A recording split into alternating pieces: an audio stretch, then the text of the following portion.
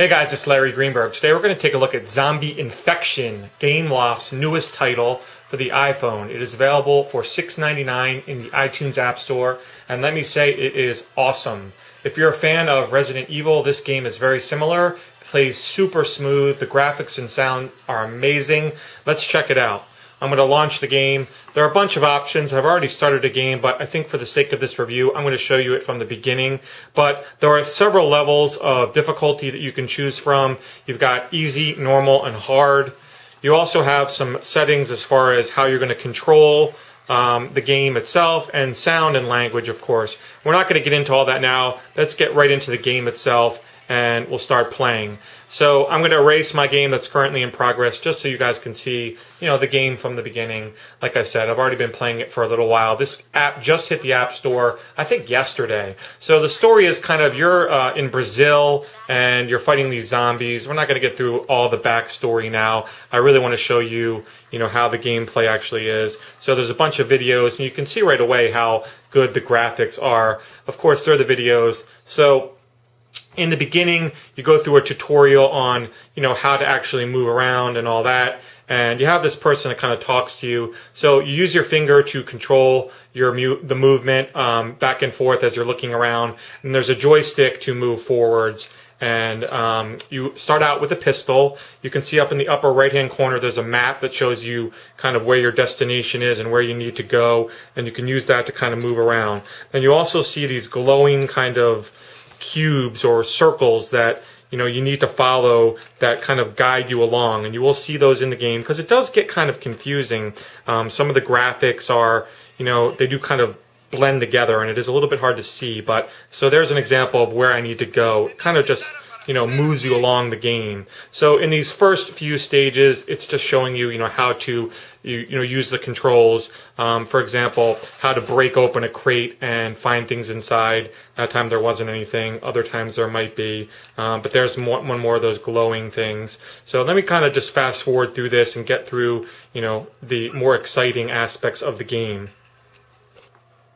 Alright, so I've kind of advanced into the actual game playing mode, and you can see here's my pistol. When I want to fire it, I click on it, and now it brings up a laser sight, which I can use to move around. When I want to fire, simply fire. I can holster it by pressing the holster button. I also have a punch icon that when I'm running low on ammo, which is indicated up here, it shows me how much ammo I have. You pick up additional ammo as you go. I can also punch the zombies. There's a little arrow up there that tells me the direction I need to go, and let's kind of start moving along the game. And here comes one of the zombies right now about to try to kill me, and let's see if I can do this through the camera. Takes, like I said, 3 or 4 shots depending on where you're hitting them, and when they're killed all the way, I just reload it automatically. You'll see that they fully disintegrate.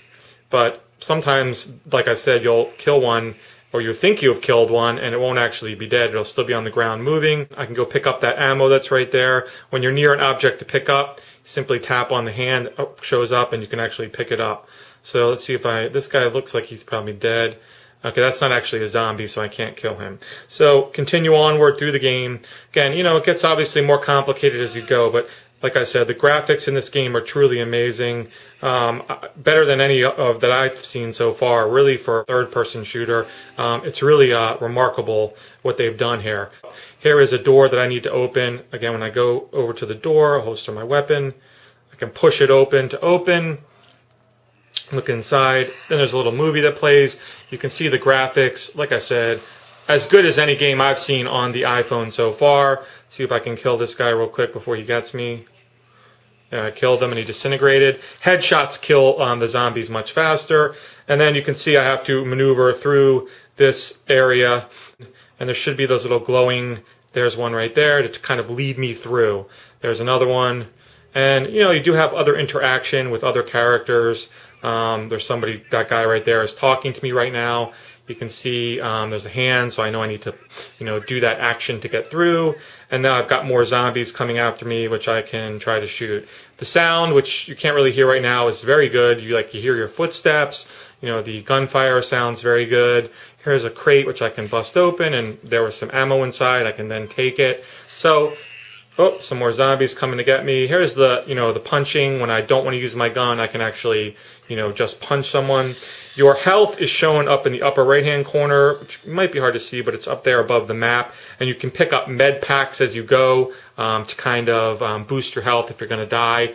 And that helps you play the game as well. So again, brief look at this game from Gameloft, $6.99. If you're into the zombie and the third-person shooter style game, I highly suggest you grab it. It's an awesome game. I've only been playing it for a little while, but I'm totally hooked on it. So that is it for me. If you have any questions about this or anything else, feel free to drop me a line. Otherwise, you have a great day.